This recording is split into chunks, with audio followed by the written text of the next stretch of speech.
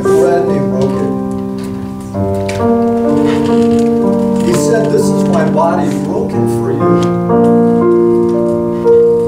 As long as you eat of it, do so in remembrance of me." You know, it's many times I identify with Paul. He said, "O wretched man that I am, who will deliver me from this body of iniquity?" We all fail God every day.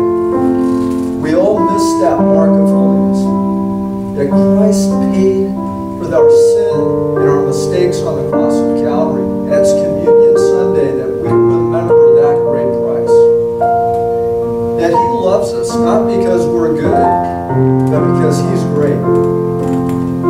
Father God, thank you for sending your Son to the cross of Calvary to die for our sins. And Lord, I pray that, God, this morning, we would recognize and remember that you took upon yourself our sin and paid every price on the cross of Calvary. Thank you, Jesus, for being beaten for us. In your name, amen. Let's partake of the bread. In the same way, after supper, he took the cup. And he said, "This is the blood of the new covenant. As often as you drink it, do so in remembrance of me. For as often as you eat the bread and drink the cup, you proclaim my death till I come." Father God, thank you that you sent Jesus to pay for our sins, and the blood of Christ cleanses us. Lord, this morning we come to you wretched and sinful people, and we ask that you would cleanse us, that you would create within us, God, a clean heart, that you would renew a right spirit within us, God, that you would renew our minds, Lord, that we would serve you as pleasing children. Thank you, Lord, for second chances. Thank you, Lord, that every day your mercies are new. In Jesus' name, amen. Let's partake of the cup.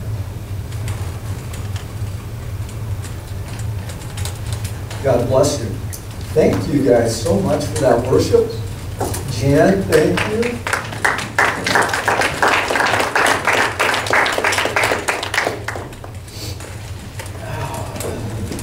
Turn to Genesis chapter 3, and we will continue our incredible series through the whole Bible.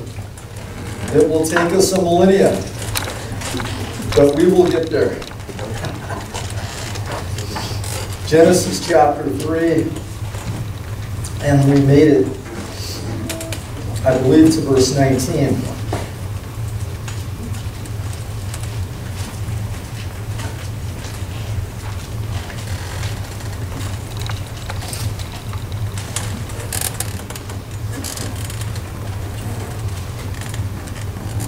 Verse 20.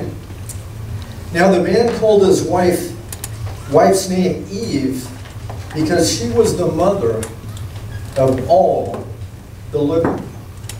There has been theories that there were other people created and were on planet Earth when Adam and Eve sinned, and the reason why is we're going to get into.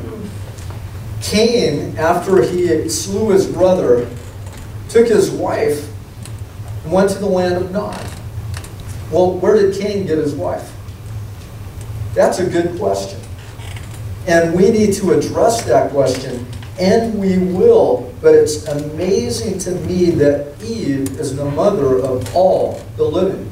You know, science by mitochondria DNA has established that all of mankind, every person on the planet, and they did a survey genetically of all these people, came from one female. Isn't that amazing? That science has now established that?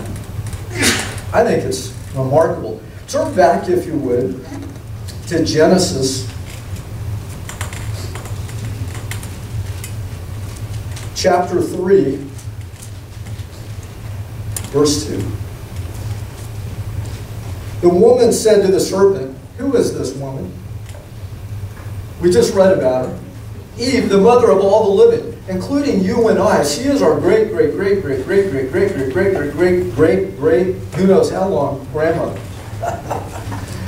I can't wait to get to that marriage supper of the Lamb and talk to Eve. You know, I don't know about you, but I just want to ask her, why did you believe Satan? I want to ask you a question right now. Did Satan lie when he tempted Eve? Be careful before you answer it. Let's read it. Continue on. The woman said to the serpent, chapter 3, verse 2. Some of you are going, I thought we were at verse 20. How come we're going back?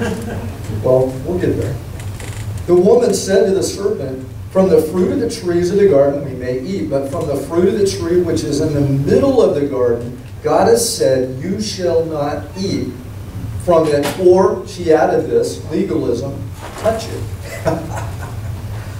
We talked about that last week, or you will die.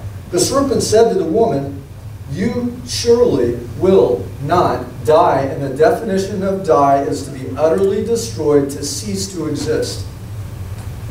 What happened when Eve ate the fruit? Did she die? Physically, no. She did not immediately die, so she thought Satan told her the truth. He's right. I took a bite, I didn't die. Here, Adam, eat. Look, I'm still alive. I took a bite. In fact, Satan didn't lie to her. Continue on.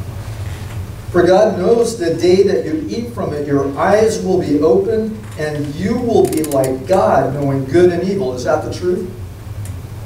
Absolutely. So did Satan lie to Eve when he tempted her?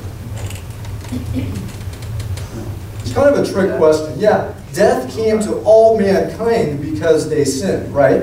But it wasn't immediate, and God, the way He stated it, it seemed to be an immediate consequence of sin. And the enemy tempts you the same way. Well, really? You shouldn't do this? Well, try it. See, isn't God still blessing you? Isn't His grace and His mercy still? And all of a sudden you're sucked into practicing sin like Eve and Adam were. The enemy is tricky like that, isn't he? Okay, back to chapter 3, verse 20. Now the man called his wife's name Eve because she was the mother of all the living. Science established that. Look it up, mitochondria DNA. Verse 21. The Lord God made garments of skin for Adam and his wife and clothed them. Why did He do that?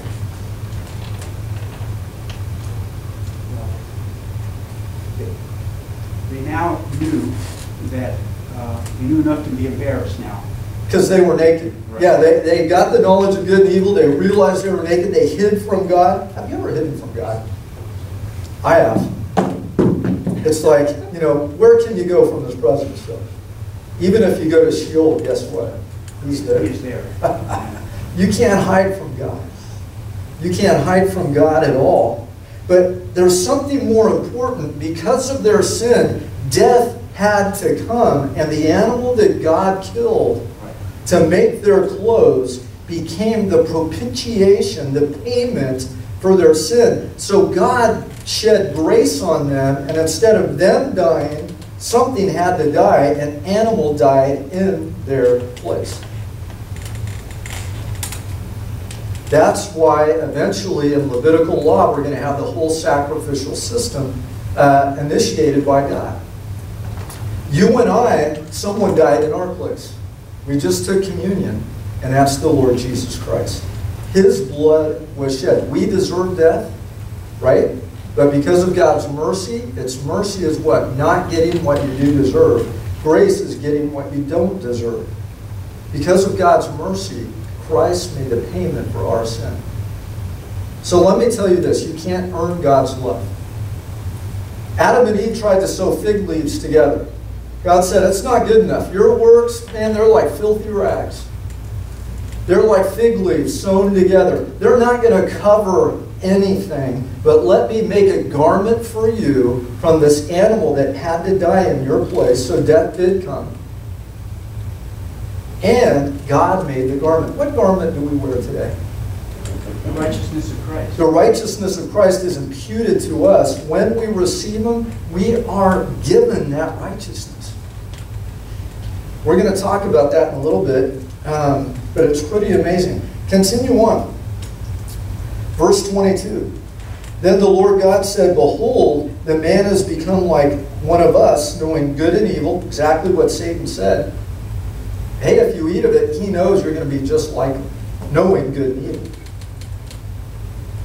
That he might stretch out his hand and therefore take of the tree of life and eat and live forever. Therefore the Lord God sent him out of the garden of Eden to cultivate the ground from which he was taken. Two things.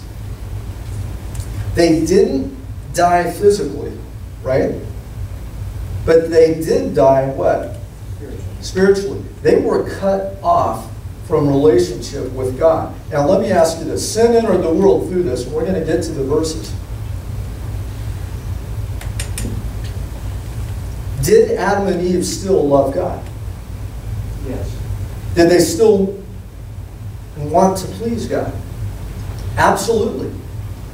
Did Cain and Abel love God? We're going to get into it. Just hold the thought. Verse 24.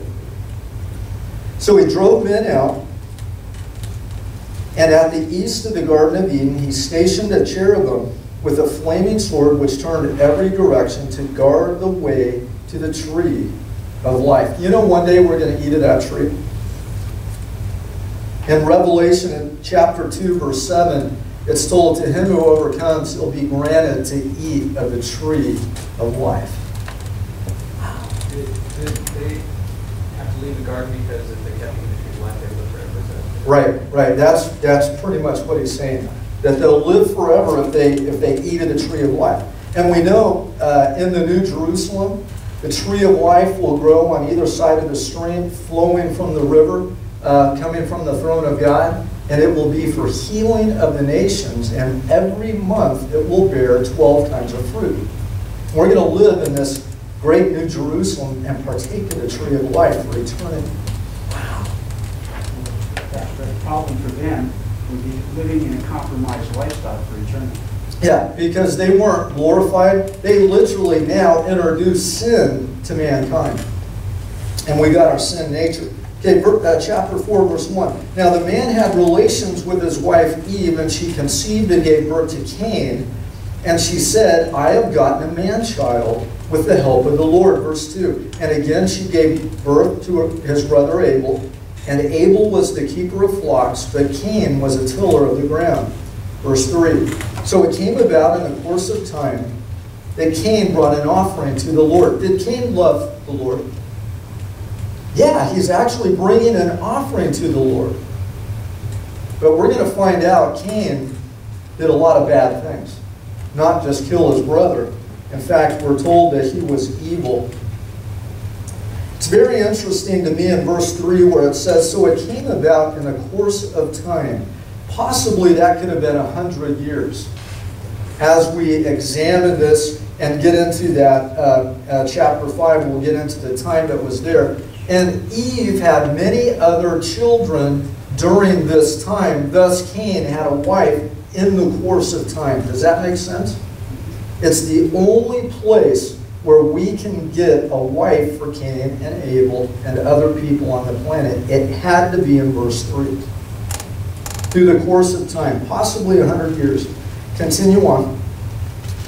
Verse 4. Abel on his part also brought of the firstlings of his flock and their fat portions, and the Lord had regard for Abel and his offering. Why do you think God regarded Abel's offering and not Cain's? He requires blood. Huh? He requires blood. Blood, but now there's also sheaf offerings, there's drink offerings to the Lord. There's, what's that? There's a quality of the fact that it was the best. Let me suggest to you this. It was not the offering that mattered. It was the character of the man bringing the offering. There could be a guy, I got a call, and I've told you guys this story. He said, Pastor Brett, I've been listening to your sermons online. I want to come to your church. I am a very rich man, wealthy man in Irvine. I can build you a church. I can buy you land. I'm going to come to your church. One thing though, you have to accept my partner too. Your business partner? No, my sexual partner, homosexual guy. And I said, let me tell you this. You can come. We're going to love you. We're going to embrace you. Definitely write a tithe check as soon as you come. We're going to love you. We're going to embrace you. Man, it's going to be awesome the first Sunday. And I'll say, you need to repent and stop living in sin. You come back, I'm going to bring a couple of the elders with me. We'll pull you outside. Say, hey, did you move out? Have you repented? If you haven't, go your way and we'll warn you. If you don't repent, you can't come back. Simply, that's the thing. It's the character of the man or woman that brings the offering, and that's why God judged Cain and didn't receive his offering and received Abel's offering. It wasn't the offering. It wasn't because Abel shed blood and Cain brought fruit. But it was the character of the man. Let me establish that for you. Turn, if you would, quickly to Hebrews chapter 11, verse 4. Love the idea that Cain made that new sacrifice or his gift came from the word of God. Symbolize that his offering was from the Lord. That's possible, and we're going to get into that. Hebrews chapter 11, even start at verse 3. By faith we understand that the worlds were prepared by the word of God, so that what is seen was not made out of things which are visible. By faith Abel offered to God a better sacrifice than Cain. First of all, it was the character of the man and faith. Are you with me? Continue on. Through which he obtained a testimony that he was what? Righteous. Let me ask you this. How could a son of Adam, right after the fall, where sin is probably at its height, be considered righteous? Based on his faith in God. By faith, exactly. Okay, even in the Old Covenant, Abraham believed God, and it was counted unto him as righteousness.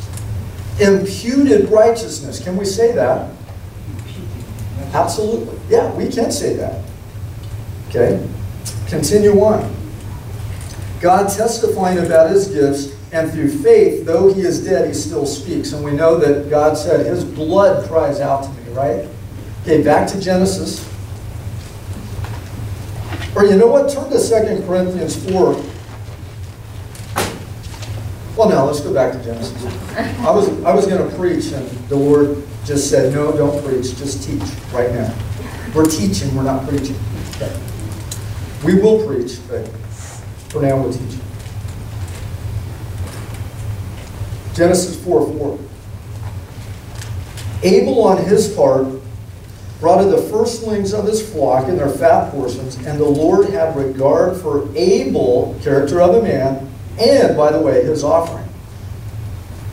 Go back to verse 3. Cain brought an offering to the Lord of the fruit of the ground. But what did God say about Cain's offering? Go to verse 5. But for Cain and for his offering, he had no regard.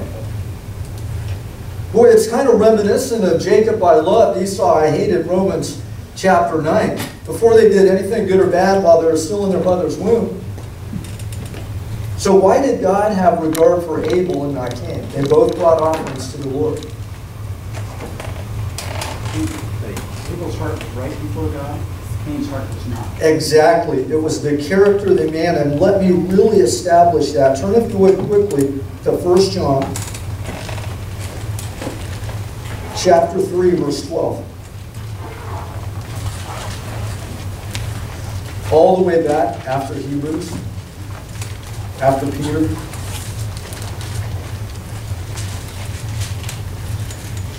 Close to the book of Revelation.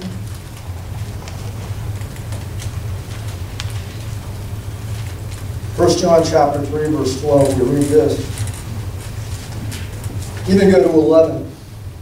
For this is the message which you have heard from the beginning, that we should love one another, not as Cain, who was of the evil one and slew his brother. And for what reason did he slay him? Now we're going to know the character of the man, Cain. Because his deeds were evil, and his brothers were righteous. You know, whatever you have to bring to the table for the Lord, and there's some people that are talented. They bring a beautiful voice, or the ability to play the keyboard, or the djembe. And there's other people that really don't feel too talented. I can't sing, can't dance, can't chew, can't go with girls or do. Oh no, that's something else. Who remembers that saying? Okay. Yeah, us legalists back in the day, right? You get caught in a movie theater, you will burn in hell. That's funny. I forgot where I was. Oh yeah. The character of the man. You see, Cain was evil. We don't know what he did. The Bible doesn't record it. But God knows. And that's why when Cain brought his gift, it wasn't the gift. It was the character of who he was. And folks, when we come before the Lord, it doesn't matter what you have to give. You could be poor and give like that widow's mite. You know, that one thing. And remember, Jesus said, see that woman? She gave more than anyone else. In comparison, let's just say it'd be like you come to church and all you have is a penny. And you drop it in the offering, and there's someone here that has a lot and gives little. Boy, the Lord regards not the gift, but the character of the person who gives the gift. Meaning you can't earn God's love. Well, God, I not only pay 10%, I pay 30%. And I spend 2 hours a day in prayer. And I read 10 chapters a day. And I help the poor. And I do all these things. Aren't I wonderful? And just like Cain, he sweated. He did all this work. And he goes to God, even though he had an evil heart, right? He goes to God and said, here's my offering. Look what I did. God said, I don't regard it. Because it's not the gift. It's the character of the man or woman who gives the gift. Are you getting that? Very important. How's your character this morning? Go to verses 3 and 4 of 1 John chapter 3.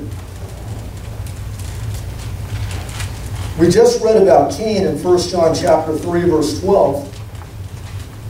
3 and 4, we read this, and everyone who has this hope, that's in the resurrection of Christ, fixed on him, purifies himself just as he is pure. What does it mean to purify yourself? You ever done it? Have you ever practiced a sin? I don't want you to answer it. Just think about it.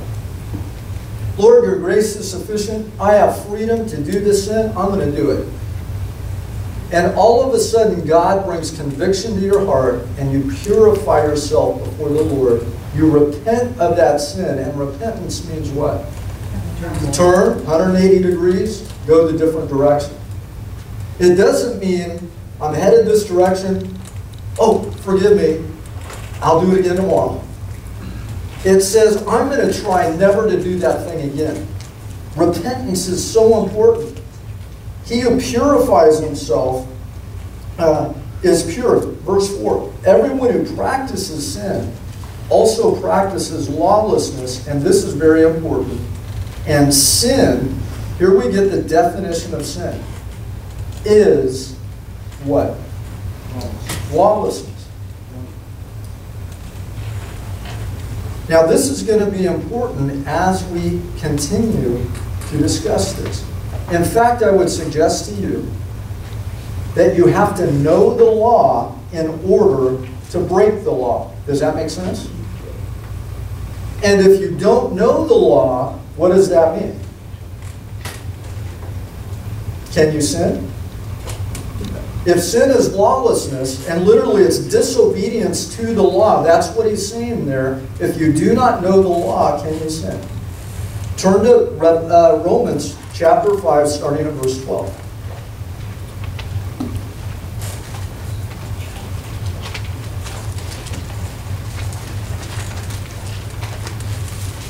We read this. Therefore, just as through one man sin entered the world, we just read about it when Adam and Eve sinned, and death through sin. Remember the definition of sin? Could we fill it in here? Therefore, just as through one man, disobedience to the law, literally lawlessness, entered the world. Are you with me? And death through lawlessness, because sin is lawlessness. And so death spread to all men because all men sinned. And we know that Romans chapter 3, verse 23, for all have what? Sinned and fall short of the glory of God. But in order to sin, you have to break the law, and you have to consciously do so. So you have to know the law in order to break it.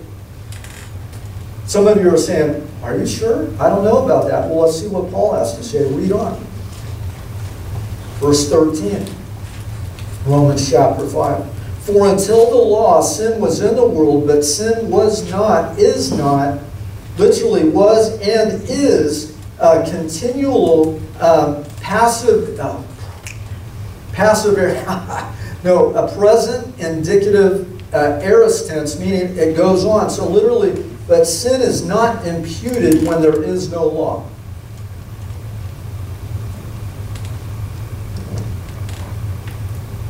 This is deep stuff. If sin is breaking the law, you have to know the law in order to break it. Thus, if there is no law, there is no sin. It's not imputed even from Adam because you have to know the law in order to break it. It's not like in America where it says ignorance of the law is no excuse, because God has put his law in every man's heart. I'm going to give you the verse in a minute. In fact, in Romans we read, every man is without excuse. The law of God is placed in our heart. What's imputed to man? God's law. And once they receive by faith Christ, his righteousness is imputed. Absolutely. Now, continue with me. This gets really deep, really good. Verse 14. Nevertheless, death reigned from Adam until Moses, even over those who had not sinned in the likeness of the offense of Adam, who is a type of him who is to come. Adam's descendants couldn't sin because the one law God gave mankind at that time was what? Don't eat of the tree of the knowledge of good and evil. They couldn't sin. They couldn't even be tempted because they couldn't get back to the Garden of Eden to do it. Let me suggest to you this, that because Adam and Eve sinned, we are born with a sin nature and the capacity, more than that, the knowledge that we will all sin.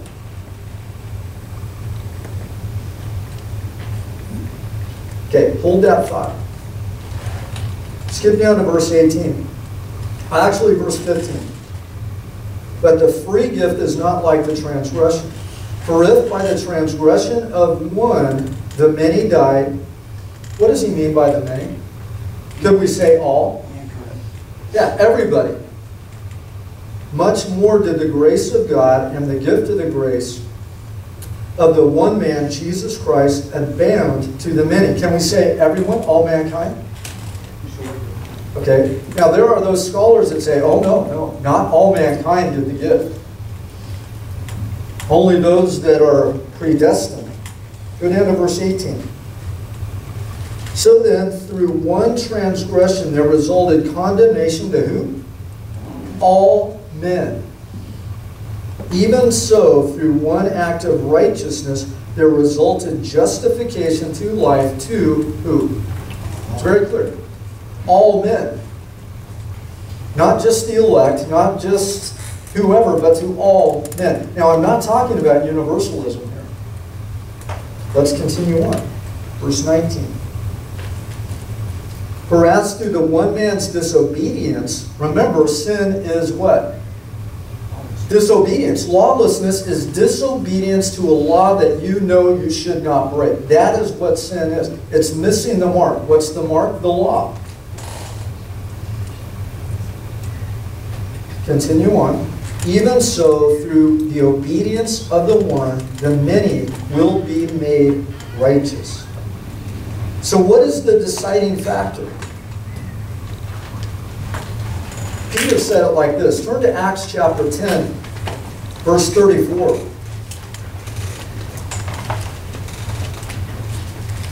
People coming late to church. I can't believe it. It's my parents. Drove all morning from... Drove down from Taft. How's it going, guys? Great. Good. Welcome. Acts chapter 10, starting in verse 34. Opening his mouth, Peter said, I most certainly understand now that God is not one to show partiality.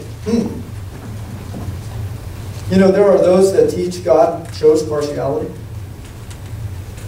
In fact, elsewhere we read he's not the respecter of persons. Continue on, verse 35. But in every nation on the planet, the man who fears him and does what is right is welcome to him. Isn't that an amazing thing? That every nation on planet Earth, the one who fears God, the one who does what is right, obedience to the law, is welcome to him. Turn to Romans chapter 2, verse 14. Cain's offering was not accepted, not because of the offering, but because of the character of the man. Abel's offering was accepted, not because of the offering, but because of the character of the man. In fact, throughout the Word of God, people are always given a choice. I will be pleasing to God, or I will please myself. And if you are striving to please God, whatever offering you bring to Him, it's accepted. But if you are all about yourself and building your own kingdom, whatever offering you bring to God, it's not acceptable, just like Cain's. Romans chapter 2, verse 14 and forward says this. For when Gentiles who do not have the law do instinctively the things of the law, these not having the law are a law to themselves, in that they show the work of the law written in their hearts. In fact, we have cultures that literally the 10 Commandments are part of that culture. We found that in sociological and anthropological studies. Continue on, verse 15. In that they show the work of the law written in their hearts, their conscience. Oh, everyone has a conscience. Guess what that is? It is God's law in us that brings conviction when we do something wrong. You ever had your... Do you remember the first time you were about to do something wrong and you felt conviction? I shouldn't do this. I remember I was a little kid. I don't remember what age, and I don't remember what I was going to do. But I do remember this. I was about to do something, and I felt that still small voice say, stop, do not, this is wrong. And I'm like, where did that come from? I want to do it. And it was like, no, this is wrong. Do you remember when the conscience spoke to you so clearly? What happens to a reprobate man? By the way, you're not born reprobate. God has to turn people over to a reprobate mind. You know that? Through consciously making the decision to harden your heart against the still small voice of the Holy Spirit. Every atheist I've ever met, I've asked them, when did you stop believing in God? Want to know what's cool? Every one of them has an answer that I've found so far. As a child, they believed, they felt God, they felt a conviction from God, they felt a sense of right and wrong, and at some point, through hardening their hearts against God, they became calloused and they were turned over to a reprobate mind. The Bible talks about that. We'll get there. Hopefully. What time is it? Oh, yeah, we have plenty. Praise the Lord. Verse 16, Romans chapter 2. So that on the day when, according to my gospel, God will judge the secrets of men through Christ Jesus. They are going to be judged according to how they obeyed the law that God placed in their heart, even though they never heard the law. So let me ask you this. If sin is lawlessness, and God has placed His law in every person's heart on the planet, here's where we're all guilty. If His law is placed in our heart, then we know the law. So when we're born and we reach the age where we make a decision to transgress God's law, which we all do, we've sinned. Because now the law is built into us. So if sin is disobedience to the law, and Paul said in Romans 5, without the law there is no sin, but if God gave us His law to every man, and we transgress the law, then we're all sinners. Does that make sense? Okay, so now it fits together. Okay, continue on. Well, actually go to 1 Timothy chapter 2, verse 1. It's not the gift, but it's the character of the man that matters. It doesn't matter how good you think you are. It's who you are in here that matters. 1 Timothy chapter 2. Verse 1. First of all, then, I urge entreaties and prayers, petitions, and thanksgivings be made on behalf of all men, for kings and all who are in authority. Should we be praying for our president? Absolutely. So that we may lead a tranquil and quiet life in all godliness and dignity. This is good and acceptable in the sight of God our Savior, who desires who? All men to be saved and to come to the knowledge of truth. Is God a liar? What's God's will? Let me ask you right now. Is it for all men everywhere to be saved? I don't want you to raise your hand. I want you to consider it.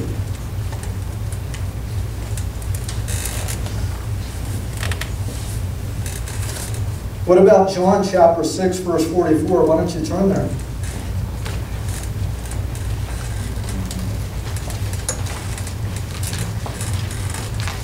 Mainly I'm reading scripture. I'm trying not to comment too much.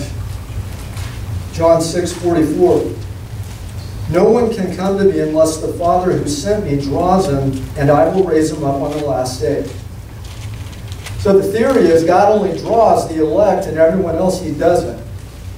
But if it's His will for all men to be saved, and Christ died for all men, and through the transgression of one, we read it, Adam, all men will die. The same passage says, but through the righteousness, the obedience of the one, all men will live. Are you getting the pattern?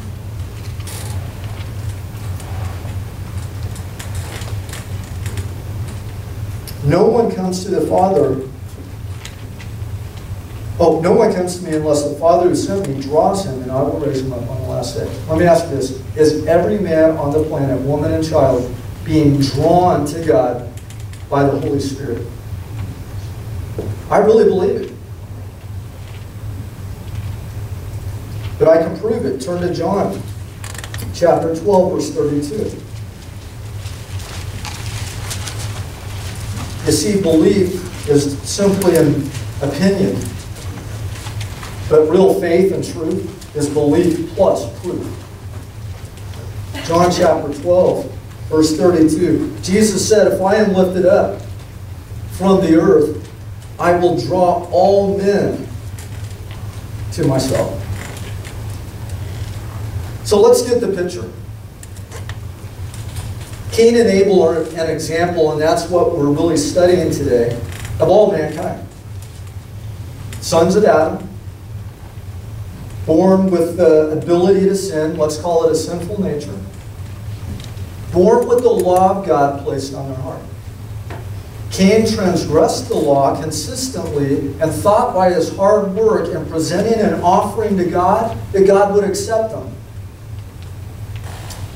Abel honored God, obeyed the law that God put in his heart, and because of his faith in God, brought his offering to the table. So they both believed in God, brought offerings to the table. But God accepted Abel's and rejected Cain's because of the character of the man, not because of the significance of the offering.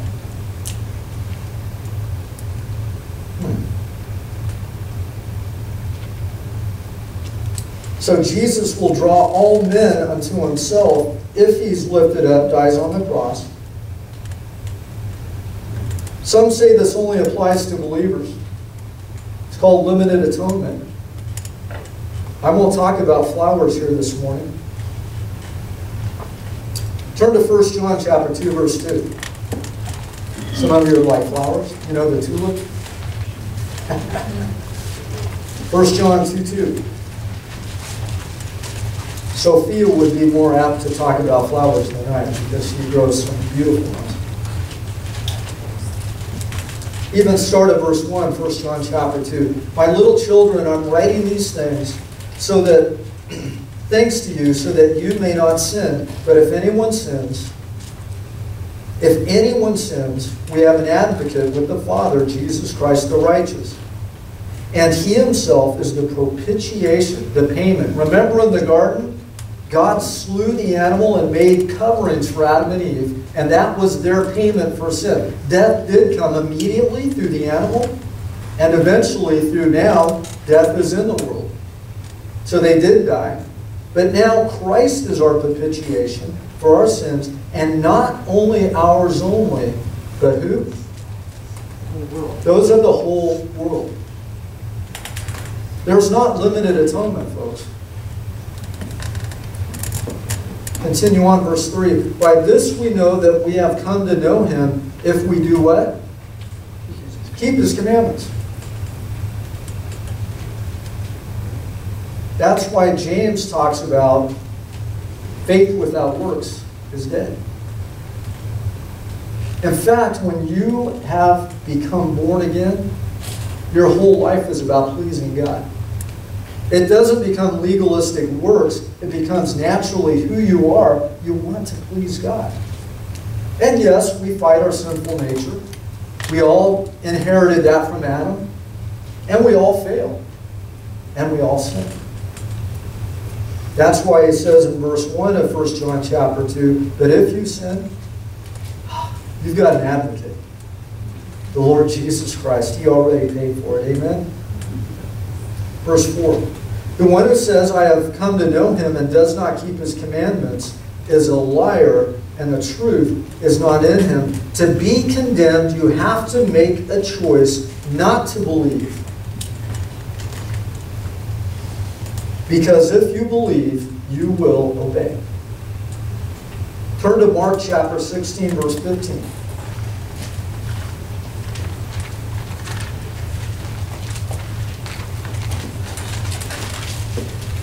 Actually, start at verse 14. After he appeared to the 11 themselves, Mark chapter 16, verse 14.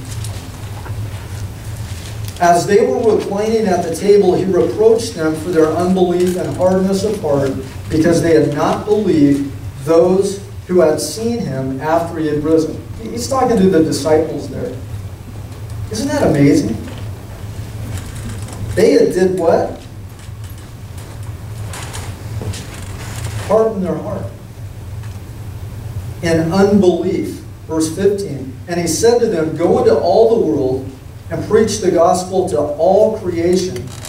He who has believed and has been baptized shall be saved, but he who has disbelieved shall be condemned. I believe that God gives every man, woman, and child on the planet a choice.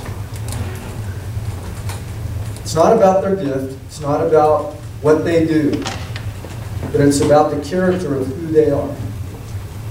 In fact, the Bible is clear. It's to all the world that Christ died. It's for all the world that he died. You cannot say if Adam's transgression affected all mankind, when the same verse in Romans says, and through Christ's obedience and payment affected all mankind. There is no two ways to interpret that. So then the question is this. If a baby dies, does that baby go to heaven or hell?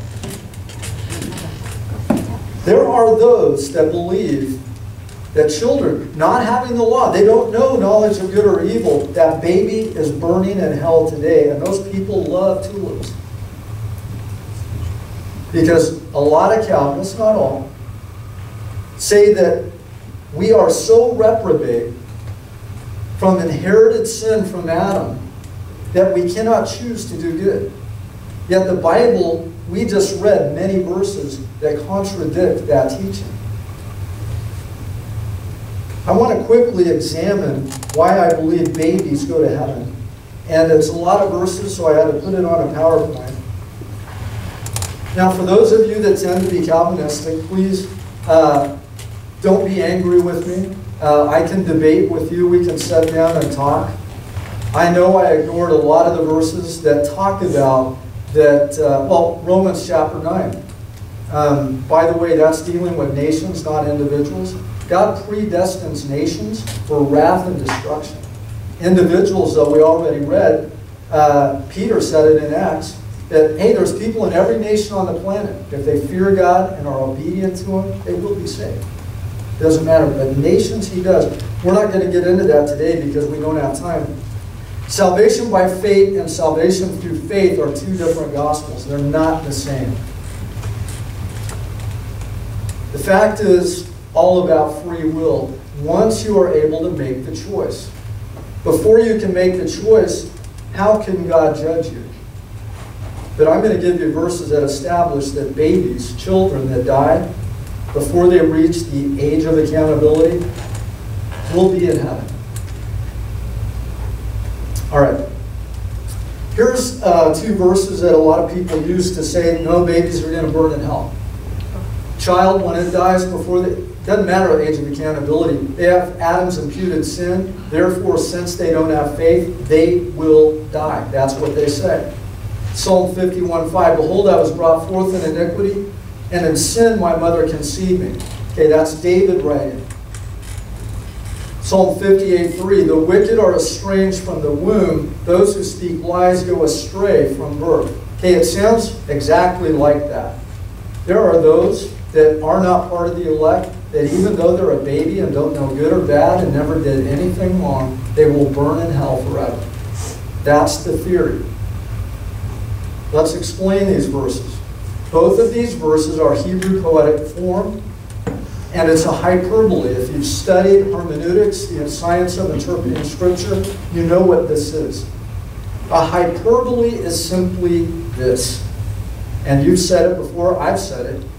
It's like when a commander of the battalion says to one of his soldiers, he needs to go and scout a field before them and asks, are you ready to go fight and possibly die? And he responds with this, I was born ready. You ever hear that?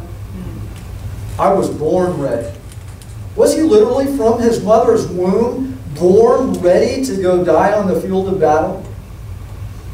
No, it was a hyperbole. It was an expression just like Psalms 51 and Psalms 58.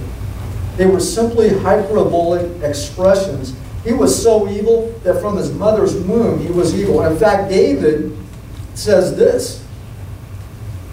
Oh, by the way, he wasn't referring to his own sinfulness, but the environment that he was conceived in. We are born into a world of wrath and sin and destruction and evil and all of that. And possibly even a reference to his mother's sin, because it says he was conceived in sin. Okay. Fact is, David said he served God from his mother's womb. Psalm 22:9. Yet you are he who brought me forth from the womb. You made me trust when upon my mother's breast. Upon you I was cast from birth. You have been my God from my mother's womb. That's David writing. Okay. Hyperbole is not truth. I'm so hungry I could eat a horse. Someday, someone's going to hear this message and say, man, no wonder that pastor was gaining weight, because he could eat a whole horse. Hyperbole. That's all it is. If people were born totally depraved and sinful, why would God have to turn them over to a depraved mind? We already gave one verse. Here's another one, Romans 1:28. And just as they did not see fit to acknowledge God any longer, God gave them over to a depraved mind so that they would do the things which are not proper. Meaning they didn't have a depraved mind. God had to turn them over to it. Continue on. Charles Spurgeon once wrote this: I rejoice to know that the souls of all infants, as soon as they die, speed their way to paradise. Think what a multitude there is of them. Isn't that great? Why would Jesus tell us we had to become like children if they're born totally depraved? He wouldn't. If a child is too young to know right and wrong, and they're so depraved that they couldn't choose to do right even if they had the opportunity, why would God say at that time the disciples came and Jesus said, who then is the greatest in the kingdom of heaven? And he called a little child to himself and set him before them.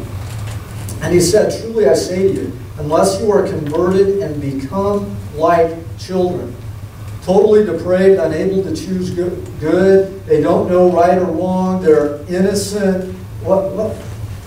Are you with me on this? Okay. Truly I say to you, unless you are converted and become like little children, you will not enter the kingdom of heaven. Whoever then humbles himself as a child is greatest in the kingdom of heaven. Some children, they seem like they're totally born devils. I know. I've met them. Other children, it seems like they were born little angels. They do everything right, and the minute they try to transgress the law of the house or what you want, all you have to do is look at them. And they know immediately and are humble and repentant, and they do what's right. It's not the gift, it's the character of the man that counts. Humility. Humility is one of the most difficult qualities to have as a Christian, because pride always comes in. Yet Jesus said, these little children, humble yourself like them. Deuteronomy 1:38, Joshua the son of Nun, who stands before you, he shall enter there. Encourage him, for he will cause all Israel to inherit it. Moreover, your little ones, who you said would become prey, and your sons, who this day have no knowledge of good or evil, shall enter there, and I will give it to them, and they will possess it. Talking about the promised land. Still referring to little ones, they have no knowledge of good or evil. What's the sin? Eating the fruit and getting the knowledge of good and evil. You cannot transgress the law if you do not know the law. If you're too young to know the difference between right and wrong, there can be no sin, because sin is disobedience to a known law. Are you with me? That's what I've been trying to say this whole time. I'm confused. God is impartial when he judges, meaning he will judge according to each person's choice.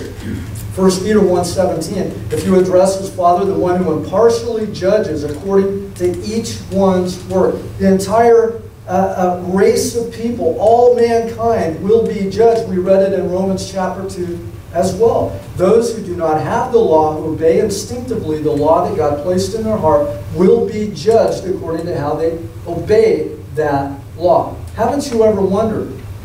On Judgment Day, when Jesus says, well, you have faith in me, enter in. By the way, judgment, I'm talking about the white throne at the end where he separates the sheep and the goats. What are they going to be judged by? Works. You gave a cup of water to one of these, you did it unto me. You did this, you did it unto me. Well, when did we do that?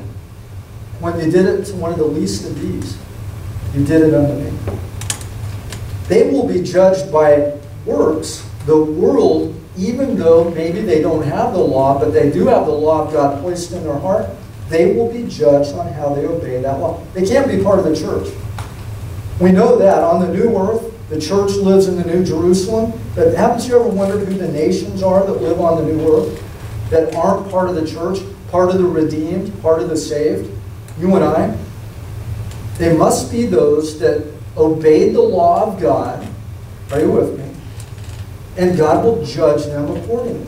So not only will babies go to heaven, by the way, I'm getting to a verse that proves it beyond a shadow of a doubt. Babies anyone that dies before the age of accountability, they will go to hell. You will see your lost children. Those of you that have lost children, like Cheryl and I have lost a child when it was still in her womb, but we're going to see that. Oh man, I can't wait. It's awesome. Impartially judges. Everything is all about free will and being old enough to choose. Deuteronomy 30:19, I will call heaven and earth to witness against you today that I have set before you life or death, blessings or curses. Choose this day in order that you may live, you and your descendants. If it is disagreeable in your sight to serve the Lord, choose for yourselves today whom you will serve, whether the gods of your fathers, who they served beyond the river, the gods of the Amorites in the land of the living, but as for me and my house, we will serve the Lord. We have a choice to make. Children have to be old enough to choose. Sin is knowing the law and disobeying it. It's missing the mark, and the mark is the law. 1 John, we read it, sin equals lawlessness, disobedience to the law. Isaiah 7:15, he will eat curds and honey at the time he knows enough to refuse evil and good. So there comes a time in a child's life where they reach that age of accountability, where they know how to choose between good and evil. But until that time, they are innocent before a holy and merciful and gracious God. We're plainly told that they do not inherit the sins of their fathers. Ezekiel 18:20.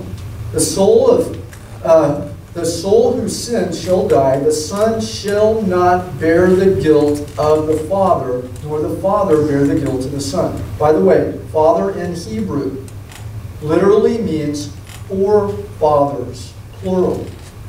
It's their grandfather. It's their great-great-great-grandfather. It's Adam.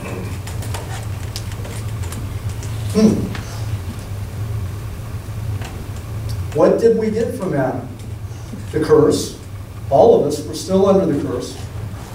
Death. In fact, we read it in Romans chapter 5 that death spread to all mankind through Adam. Right? What else did we get from Adam? The capacity to sin. Most people call that a sinful nature. What it really is we're going to sin. We're selfish. Once we reach that age, we are going to try to please ourselves. We are all sinners. All have sinned and fall short of the glory of God.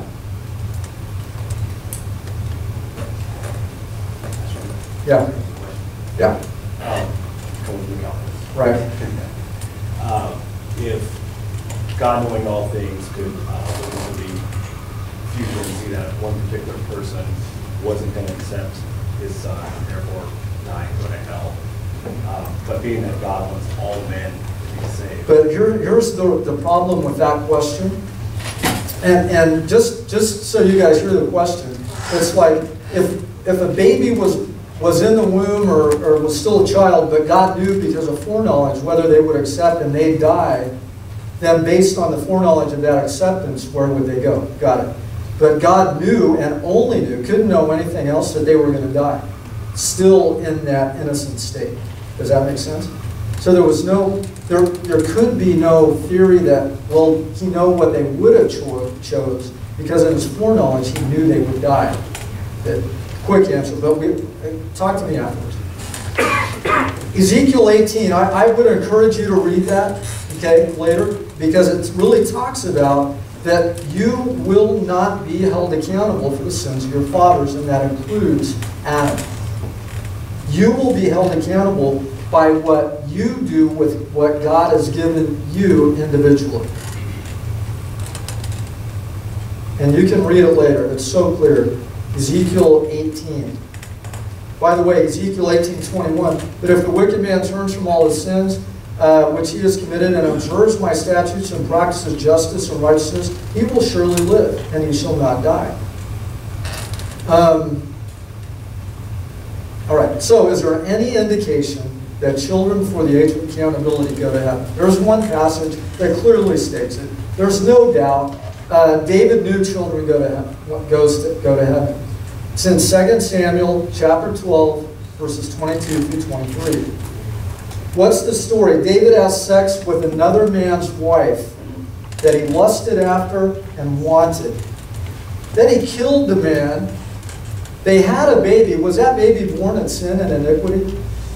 I can tell you what, it was conceived in sin. If there's any baby that, if babies don't go to heaven, this baby would. Conceived in sin, it's horrible. The baby got sick. David fasted and prayed and wept and rent his clothes for this child as it was dying. And finally they came in and said, hey, the child's dead. What did David do? Oh, he got up and washed and he was good. And they're like, what? Why did you grieve when the child was alive, but now that the child's dead, you are okay? And David said what? Hey, because while he was alive, there was a chance God might heal him. So I wept and I fasted and I prayed. But once the child died, I can't bring him back from the dead, but I will see him again in heaven. How do we know heaven? Well, where did David go? And David knew he would see this child. There's no question, there's no doubt. Children that are innocent before they can choose to obey or disobey the law will go to heaven.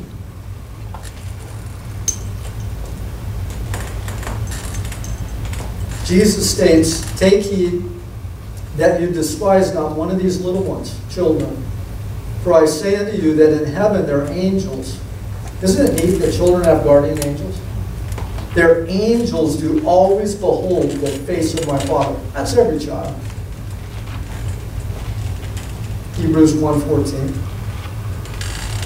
Angels, by the way, are defined as ministering spirits sent forth to minister to who? Heirs of salvation. It's very clear. So every child, before they reach the age of accountability, has a guardian angel. They're an heir of salvation. They're not held accountable for their father's sin.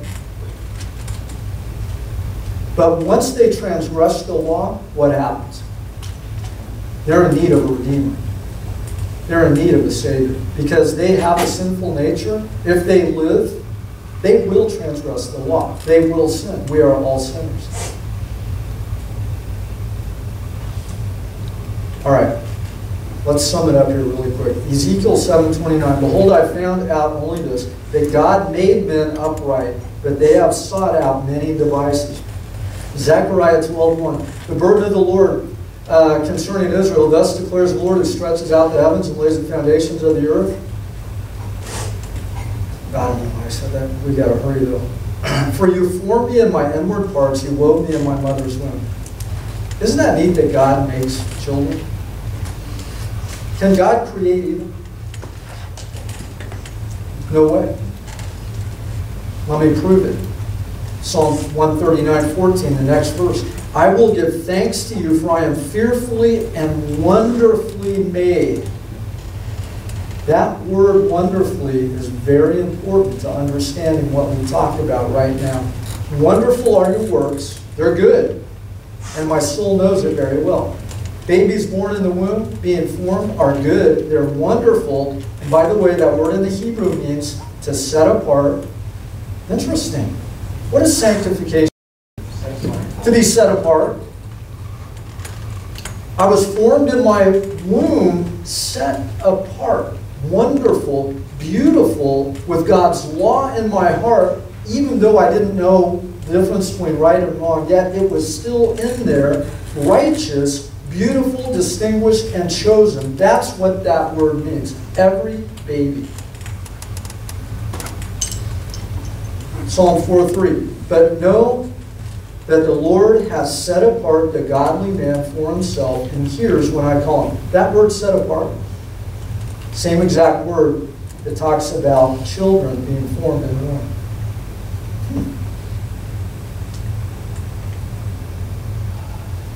Same word. All right. So we talked about that. Come on up, worship team. I'm skipping a little bit.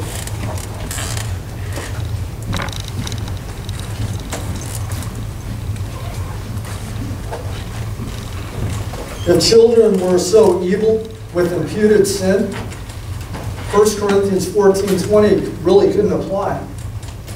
Because it says, brethren, do not be children in your thinking, but in evil be infants. Infants are born evil. They can't choose good. That's why we're told to become like them. Doesn't make sense, does it?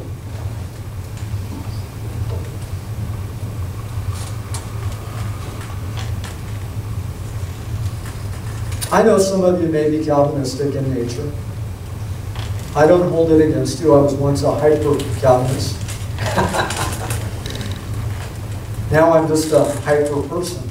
Could be the coffee. I don't know. But I have been fasting, the coffee.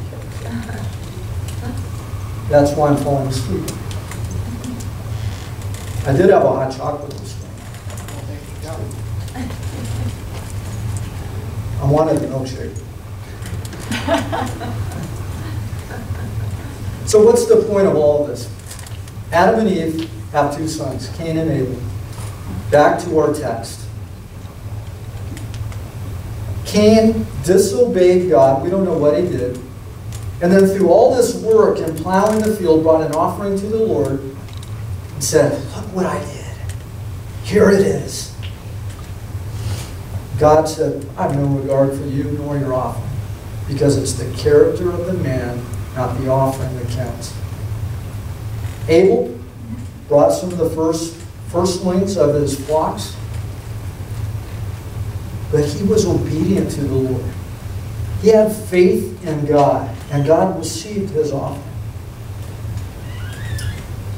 Every one of us in this room today, and every person on the planet, are faced with a choice.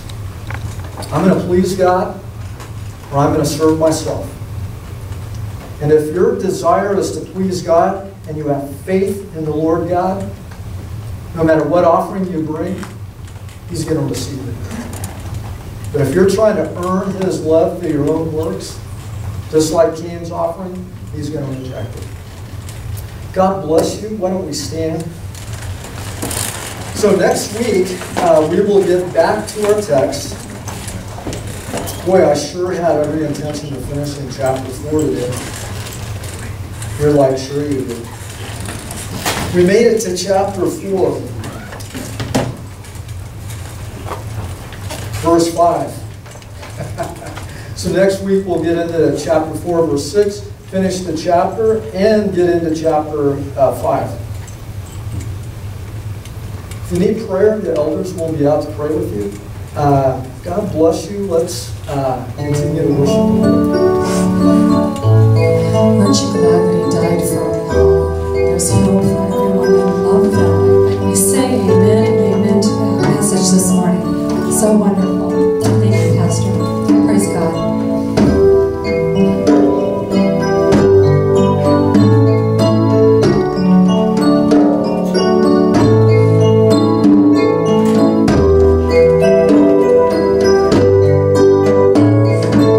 This is my desire.